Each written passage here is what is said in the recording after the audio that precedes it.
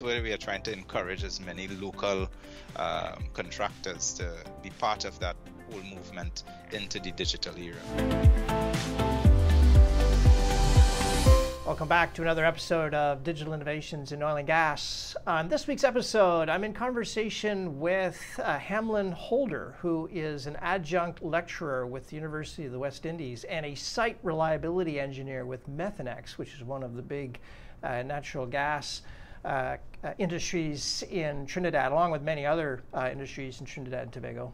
We all might know it as a vacation spot, but in the world of oil and gas, it's actually a pretty big global player. And so today we're going to talk about the challenges of the oil and gas community in the West Indies faces, similar to those around the world, related to workforce upskilling and preparation for the future of oil and gas coming at us all very quickly. So with that, let me welcome Hamlyn to the podcast. Hamlyn, welcome to Digital Innovations in Oil and Gas. Thank you, Jeffrey. Glad to be here. Let's crack open this though first with a bit about your background, and how you ended up in this industry and what you're currently doing. Yeah, thanks. So glad to be here. So my journey initially started in telecommunications for local telecommunications company, right. TSTT, Yeah. at that time, and then I jumped across and getting into the technology. I really wanted to pursue something either in electrical or mechanical. So that's why I started a diploma and went all the way up to doing a diploma in electrical. And then I said, let me do a degree, and I chose mechanical instead. So I kind of have a mix of backgrounds. And then while on my journey, this is all about 15 to 20 years ago, somebody would have asked me, hey, you might make a good teacher. So when I was pursuing my engineering, I was also kind of teaching part-time, more on a voluntary basis. And then after I graduated, I started to work for our local oil and gas companies, which was National Petroleum. Then I moved on to another oil and gas company, which would have been Neil and Massey Wood Group. And they had one of the major contracts for offshore platforms. So started to work offshore for quite a bit, and still teaching on odd occasion, and expanding my education and teaching portfolio. And then eventually left offshore and came downstream into the methanol production. And while working with the university and pursuing my master's, the university said, hey, you look like good stock to present the information. And I've been teaching in the University of the West Indies for, it's almost 10 years now, I think, in condition monitoring and reliability engineering, etc. So it's been a journey. Yeah. And just being here in the Caribbean and seeing the different perspectives. It's a little bit about Methanex and methanol might be helpful. Mm-hmm. People might not be familiar with this, but Sure. Methanex, big company, global company. Yeah, one of the largest, probably the largest producers of methanol in the world. Yeah. They have sites Gigantic. in over 6 areas. And basically they would take the natural gas and through chemical processing make what we call methanol. Yep. It's not methane. They would take the methane and turn it into methanol. But methanol is one of those unique chemical that has a wide range of functionalities and uses. So it's used for plastics, paints. It's in almost all of your household products. So there's a real essential demand globally for it. And methanol has been produced by Methanex over the decades. We have 2 plants here that produce methanol, and that's shipped all over the world. I didn't know there were 2 plants. That's a big story, because there's a lot of natural gas in the country, and there's liquefied natural gas too exported, if I'm not mistaken. Mm-hmm. And is there an offshore oil industry to accompany the gas focus, or is it mostly gas? Right. So yeah, that's a little bit of history. So the viewers could understand, Yeah.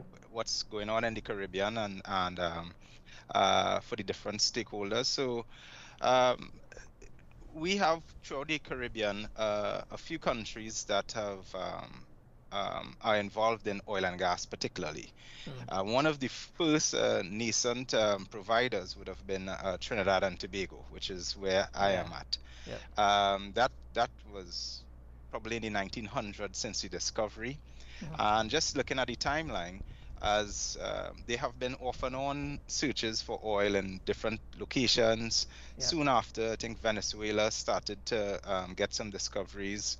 After that, coming down to the 1960s, there about 70s, Mm. a shift was taken to look at downstream. So we did do a lot of offshore drilling, Yep. and now we wanted to do some downstream and processing. We had the refinery called Petrotrin, and we would have refined petroleum products and so on. Mhm. And it's only until recently, I would say like, 2015, there was another discovery, a big discovery, I should say, from Guyana. There's also a lot of work being done in Suriname as well. But these are more, upstreams. They probably have FPSOs, just, getting uh, getting the natural gas, well, the oil Oil. Yeah. out of the ocean and stuff like that. But no, Trinidad has really progressed, I would say, into having both upstream and downstream. Yeah. And yeah, that's basically a synopsis. I mean, you have other places. Jamaica is still exploring, and they're looking for to actually sink a drill and take a look at it. Mm. I think Barbados has had, but it may also just be, for their local economy. But Trinidad is by far Yeah. Well has the known. longest stake in the game, and Yeah. now we have our brothers in Guyana and Suriname also stepping up with some huge findings. So Yeah. it's good. Yeah, Guyana in particular, this is in the media in North America because of the merger activity in the United States. These discoveries are the topic of negotiations between the Yeah, majors in their acquisition programs. So yeah, these are names that people will start to hear, and there's a reason why. But definitely. you're right in the middle of it, so this is good to talk about this. So let's turn to the question around the workforce challenges. You Hmm. know, the workforce in the Caribbean. Also, you want to participate in a global industry like oil and gas. You have to be safe and reliable and competent players. So you have to maintain a high level of workforce capacity and capability. How do you do this in a it's one thing to you're in Houston and send your workforce to a community college Yeah, or a school or what have you, but the Caribbean, different problem here. We're very spread out, small yeah. economies, relatively few people, high costs potentially. Hmm. How do you educate the workforce? What are the challenges there? Yeah, it's not something that is done overnight.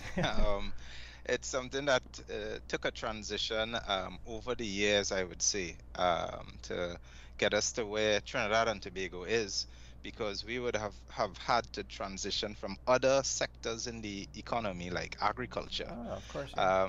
Remember, yeah, before oil and gas was probably sugarcane and sugar and different citrus and so on. Yeah. So, we had to now, reskill into this new engineering, which is, a high learning curve in some areas.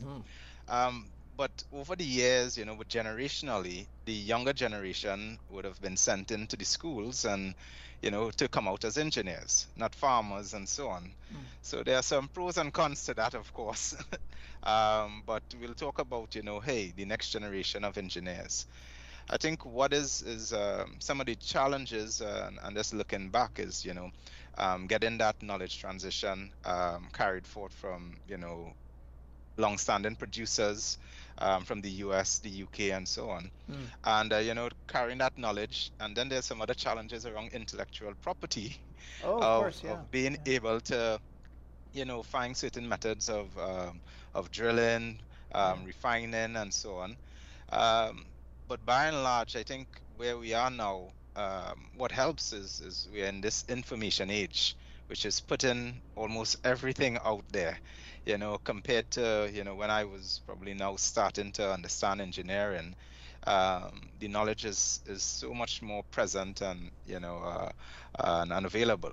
Hmm. So there are some differences, some unique differences, which I'm sure we're going to jump into Yeah, to the present day. yeah, this I think is really important. The idea that there's a kind of sovereignty over knowledge, and it can be used as a tool for industrial advancement in a very localized and protected area is kind of false. Yeah. These engineering disciplines are global. Now, maybe the sanctions on the high tech industry over Taiwan, over the chip manufacturing in China might you might argue that industrial knowledge is something you can protect, but for oil and gas, that's just not the case. It's a truly Yeah. global industry, and so the Yeah. knowledge base is not something you can kind of harbor for yourself. Okay. And in addition to that also, it's we are driven by standards and codes. Yeah, of So course, it's and they're making global. changes and stuff. Yeah, they have to be global. So this whole region of innovation is going to be at odds with standardization, Yeah, which says, hey, we have learned from the past, and most times we learn from incidents, and this is the new standard. We have to do it play by play. Don't deviate. yeah, So you have to learn and adopt.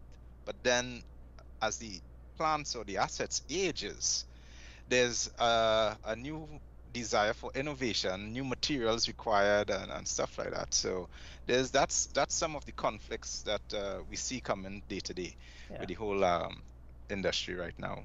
yeah. So how actually is this knowledge transfer carried out in training and upskilling? I mean, in North America, a great deal of what people learn about the industry takes place at training courses and conferences put together by vendors, say. Is there a parallel here in the Caribbean, or is it done in some other fashion? It's both. It's kind of a hybrid. It's always that how to put it, that clash of experience versus academics.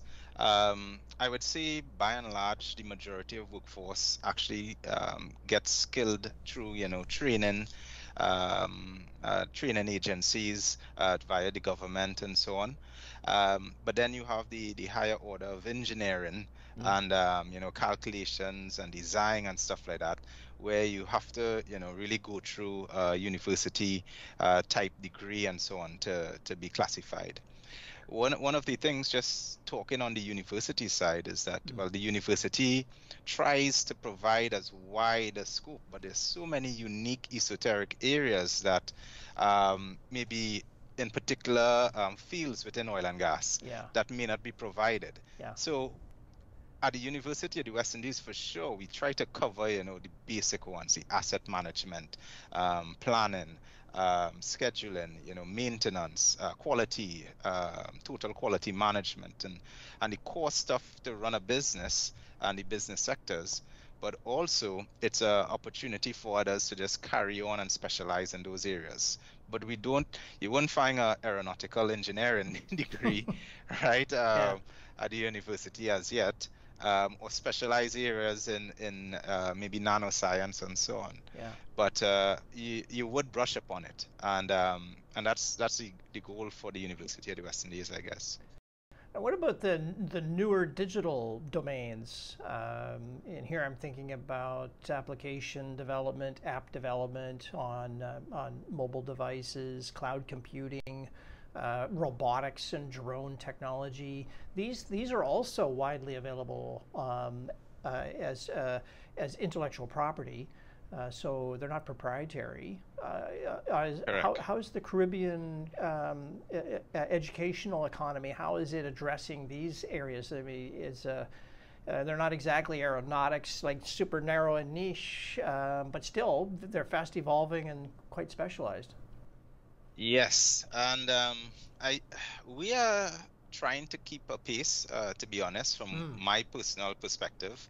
and trying to get it into the curriculum, and Yeah. even give an opportunity for the very young generation coming into what we call primary schools or kindergarten and stuff, to be able to understand what is this new technology is about. And with all change, there's this apprehension. There's a need for management of the change and Yep. awareness for all the individuals involved in it.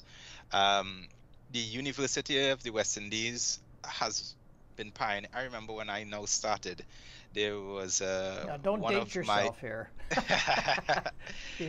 Yeah. yeah. I don't want to sell too much out right now, but you know, Yeah. one of my co-lecturers, he was doing his PhD, similar to what Elon Musk was doing, and that was Ah, some years ago, yeah. to actually use the brain to control things through robotics. And so it's there for, like, if you want to go at the very high level, but we want to bring that from PhD down to masters. Yep. And I think our goal, if you look at it in the next 5 years or so, would be to ingrain that into everything. So it doesn't matter whether it be engineering, marketing. We need to have AI as part of the Yeah. curriculum, and that is going to start, and probably even start at what we call our secondary schools, right, which is right after primary. We at Metanex, we do quite a bit of community work introducing people to Oh, applications, but we there's quite a bit of promise. A lot of the information is really self-taught, I wouldn't say, but also it's self-gained, not self-taught, yeah. because the information is out there. You have so many avenues, Udemy and Coursera, and a lot of things available to teach, coding, low coding, Python. You can teach yourself, really and truly. So, but it's always good to have that, experience through certification and the university. So Yeah. it's making its way. Those, what I call the top 8 or 10, robotics, mechatronics, that, as you mentioned, data management. How do we deal with, blockchains and processing capabilities of the GPUs as it is right now?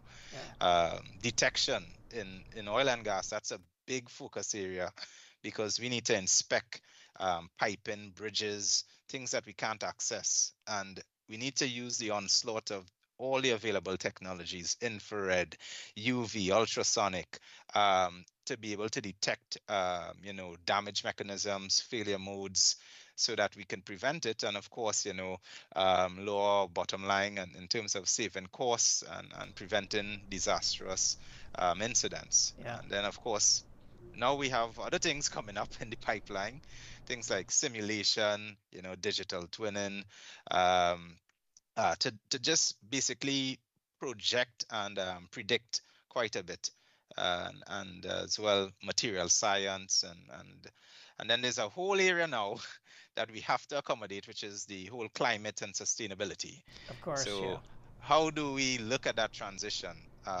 from oil and gas into, what the future holds with generating energy?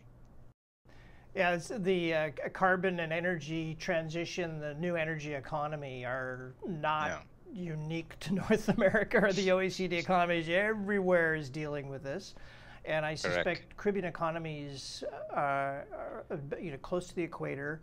Yeah, Many of the islands are challenged with the climate change because of the more intense weather systems, rising sea levels. So it's really right in the unfortunately, it's right at the heart of sustainability and survivability for the island economies. So it's if, in case people are listening to this thinking, oh, people in small economies aren't thinking about this. No, they're thinking about they're taking it very seriously. yeah, definitely.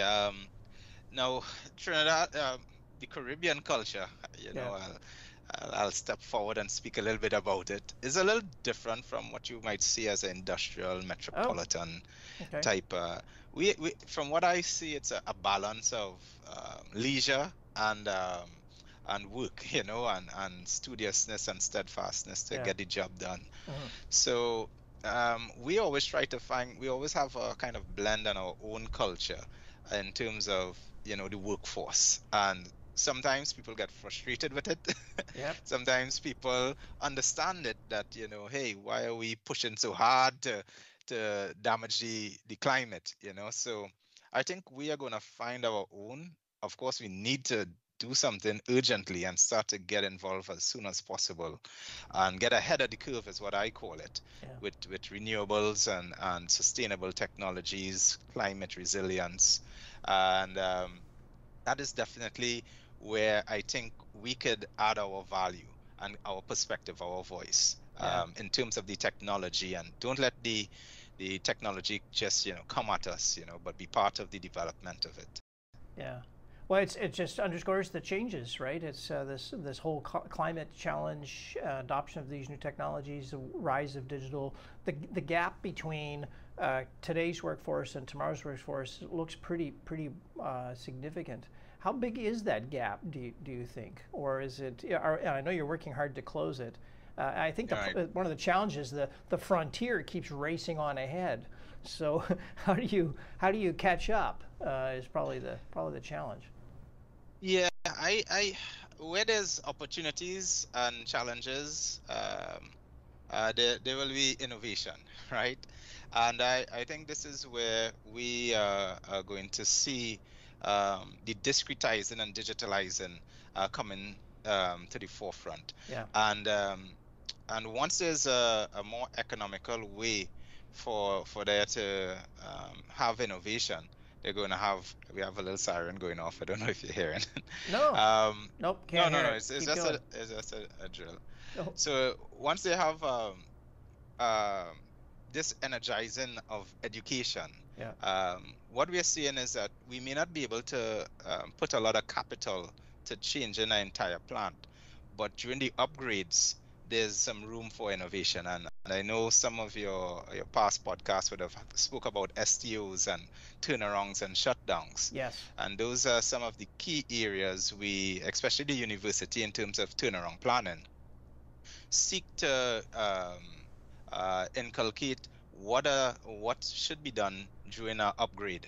Yeah. A big challenge as well is this whole thing about obsolescence, and that's also an opportunity because now you could, revise your electrical systems, revise your circuitry, your coding and stuff like that. So Mm. we do need to move from, rig to renewables as well.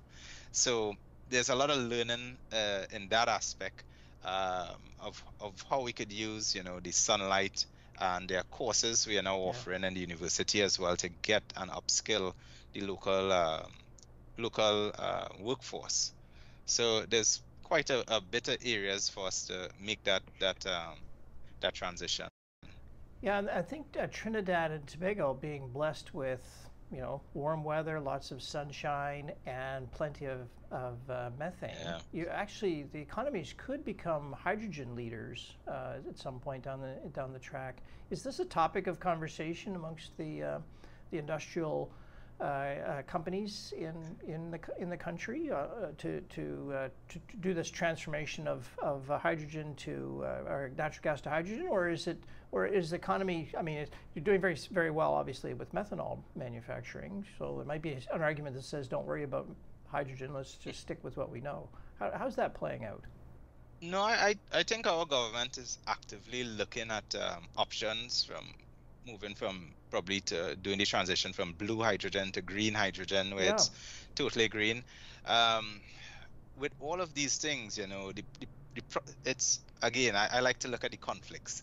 So the conflicts or the conflicts are, there's a large capital investment needed Yep. um, for a low sample point of success, and the thermodynamics and understanding of being able to produce hydrogen at this point in time, the confidence level may not be there to actually make it at the right amount of capital investment to get that return on investment. Yeah. So that science is new as well. And again, there's apprehension for it. We are we are looking at, of course, making that transition. We do, as you mentioned, make things like methanol, ammonia, Yeah. like LNG. we do have quite a bit of value streams, and we do have a depleting reserve. So we do want to make a nice smooth segue and transition into some of the greener solutions like hydrogen. Yeah. Um, our situation is always a little different from my perspective, because a lot of our energy is actually done for cooling as opposed to heating, Ah, that's true. as per Yeah. other nations. Yeah. So on the one standpoint, you could look at, hey, can I supply the energy, or could I reduce the amount of energy needed to cool? Mm. And so they may have other ways to look at, making that climatic innovative Yeah. leap, not just in it, but we are looking at hydrogen. Quite a bit of discussion, but again, is it in the early phases? Is it proven? Yeah. And what's the payback period? Those are the sort of discussions that need to be had. Yeah. Well, and of course, the reality is, as a producer, you need an off-taker, someone who will take the Correct. product and is prepared to put money up front in the form of a long contract to say, if you supply it, I'll buy it at this price for this period of time, and that then gives you the capital Correct. strength to go and invest in it. But where's the off-takers?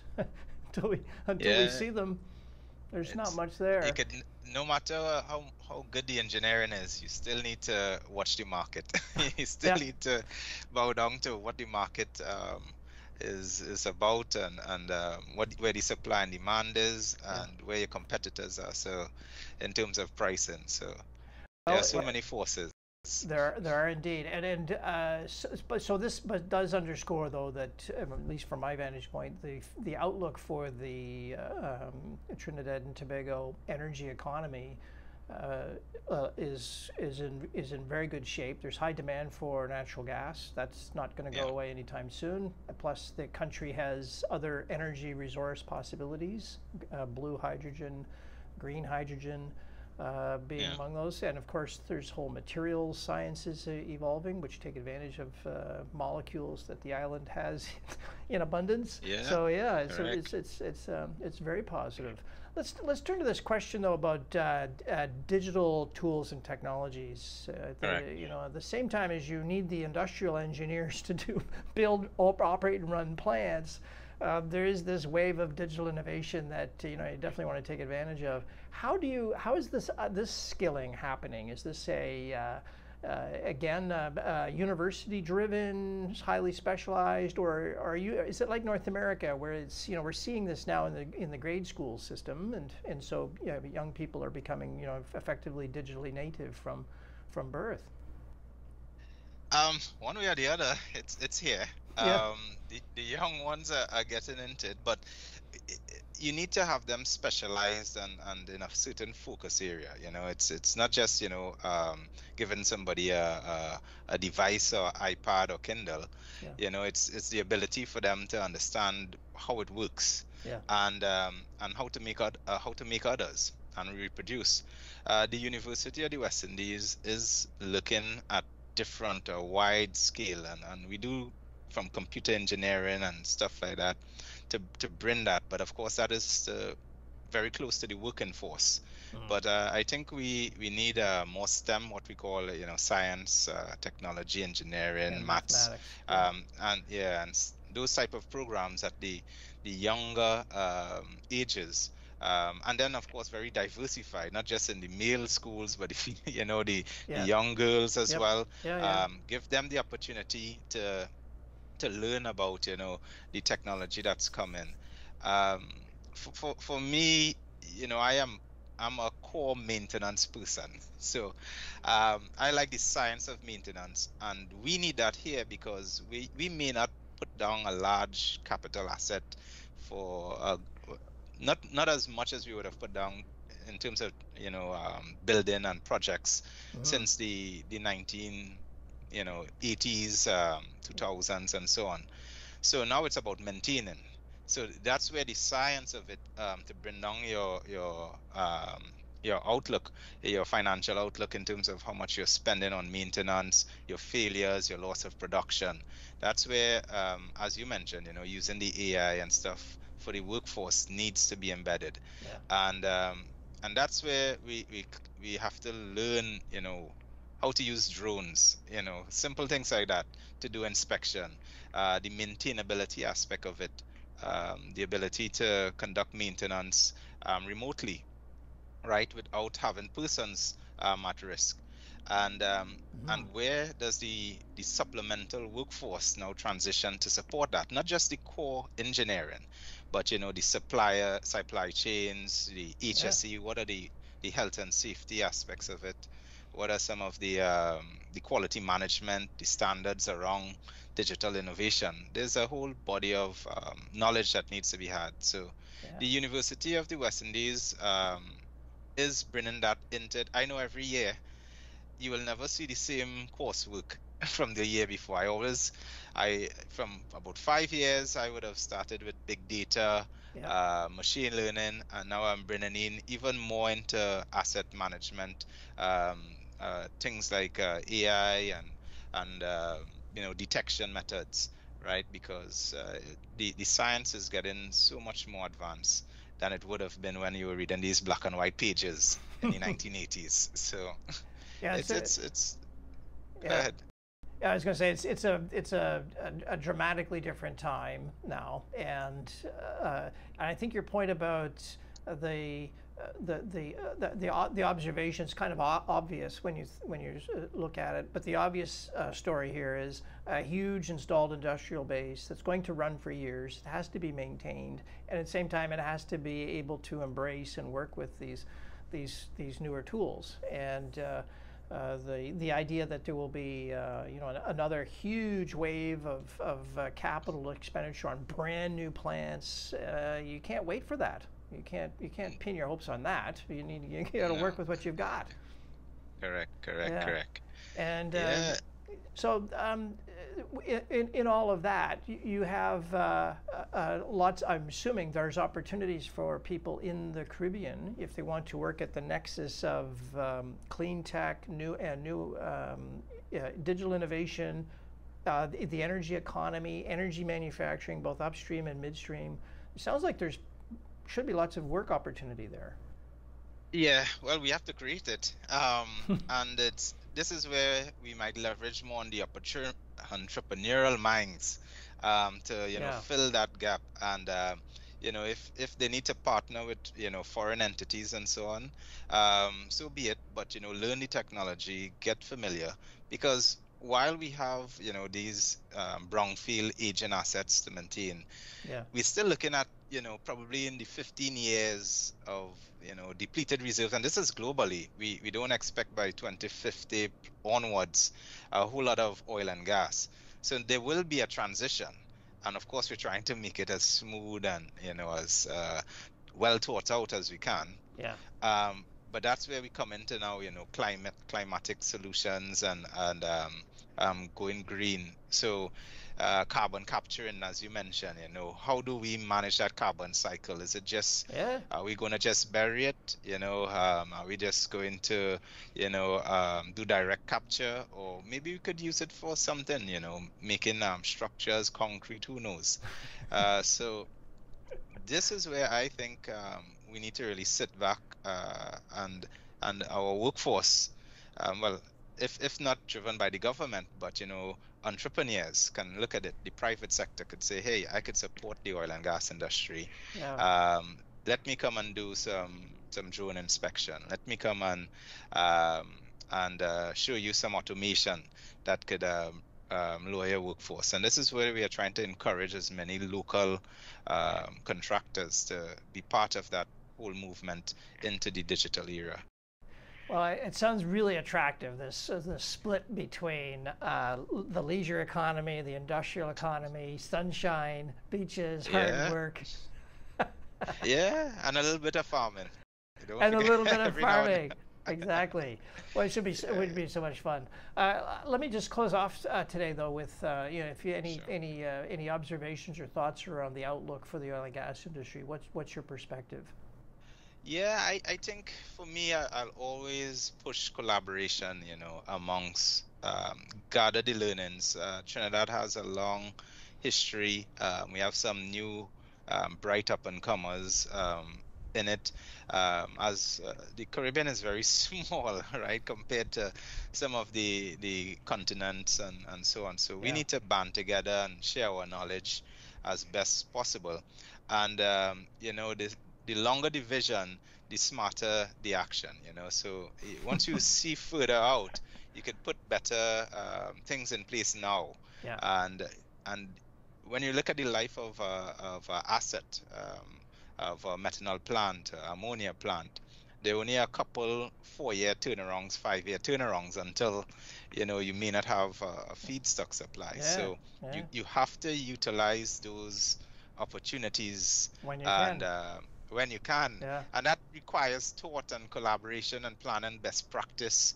That we need to do things our own way. Trinidad and Guyana needs to come together, where Suriname needs to share our learnings, Yeah. so that we could all benefit and see how the economy could be a little more intertwined rather than interdependent. Yeah. It's a lovely vision, and would be fantastic to see it come to fruition. Hamlyn, thanks you so much for coming on the podcast today. Thank you. No problem. A pleasure being here, Jeffrey. This has been another episode of Digital Innovations in Oil and Gas. On today's episode, a conversation with Hamlyn Holder, all the way from Trinidad and Tobago, on the topic of the energy economy in the Caribbean, the skills and jobs, digitalization, decarbonization.